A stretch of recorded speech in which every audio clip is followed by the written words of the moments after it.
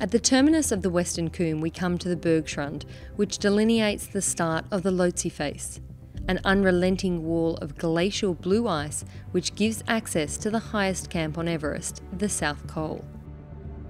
A serious test in fitness and endurance, it averages 40 to 50 degrees with occasional 80-degree bulges for hours at a time at extreme altitude. The face is punctuated by Camp 3, which can take 5 to 10 hours to reach. To give you an idea, it's about 2,000 vertical up to this camp. Took us about 5 hours. Sea level usually takes me about an hour to do 3,000 vert. So obviously the air is thin. We're at less than half an atmosphere. The going is very, very slow up here. Our strategy is generally to tag Camp 3 on our second rotation and sleep here on our summit bid to reduce the risk of altitude illness before we are fully acclimated. We just pulled into Camp 3 on the Lhotse Face. Absolutely glorious day, a little bit of wind, but reports from the summit are it was pretty good up there today. We're 24,300 feet. It's at 7,300 meters without oxygen. We're absolutely knackered on out, but that's part of the game, right? Showing you off in the distance, looking down at the western combe, Camp 2. You can see our Camp 3 just perched in the middle of this vertical mile-high face.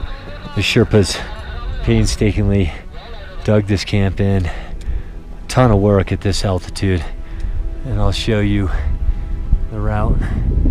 Take tomorrow through the Yellow Band, up the Geneva Spur, and into the South Col. You can see the plume coming off the summit of Everest right now.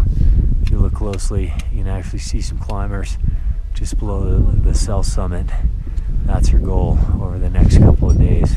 We get to sip some O's tonight. This is the first place we put on oxygen. We'll be on oxygen all the way above here.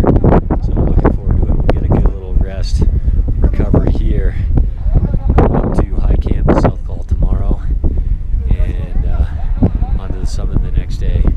Incredible views. I'm looking at Joyu, Gaichung Kong, Lhotse,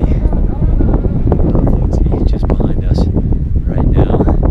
This is what it's all about.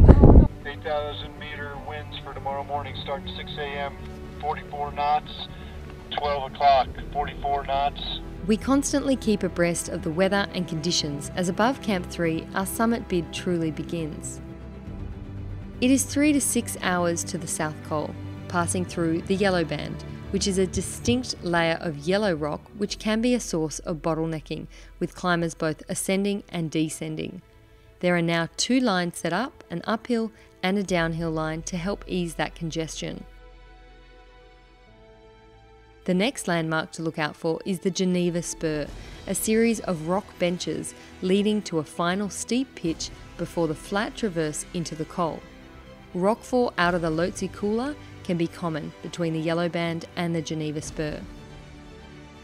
With the steepness, there are no good places to take a break between Camp 3 and the top of the spur, so make sure you're pre-rigged with water and food in your pockets. This may be your first time climbing on oxygen, and there's always going to be a learning curve to get accustomed to climbing with a mask on your face.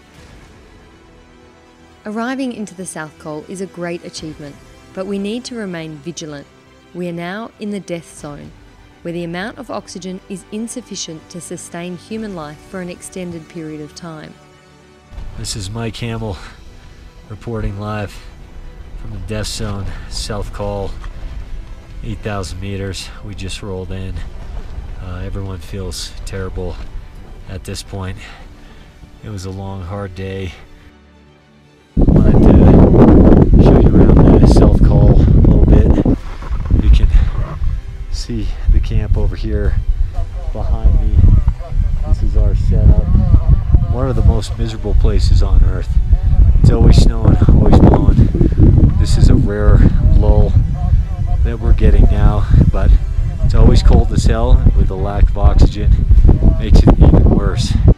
The South Col, sometimes called Camp 4, is the final and last camp on Everest and our staging point for our summit bid.